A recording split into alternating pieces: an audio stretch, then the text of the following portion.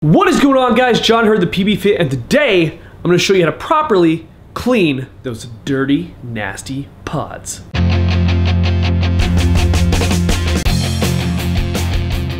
I know what you're thinking.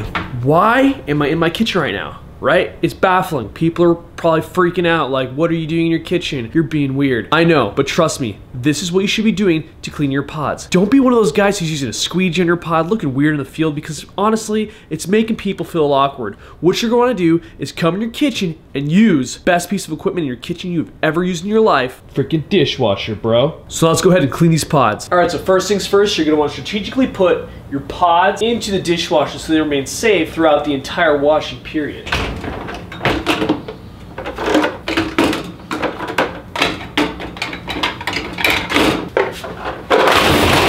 Alright, so now that you've got them all strategically placed, go ahead and push this bad boy back in. And you're gonna add just a little bit of dish soap, just a little bit.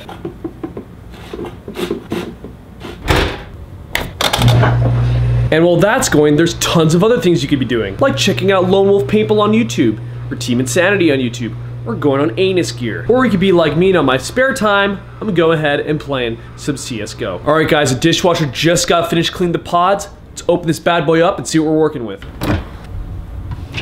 Ah, yeah. Clean.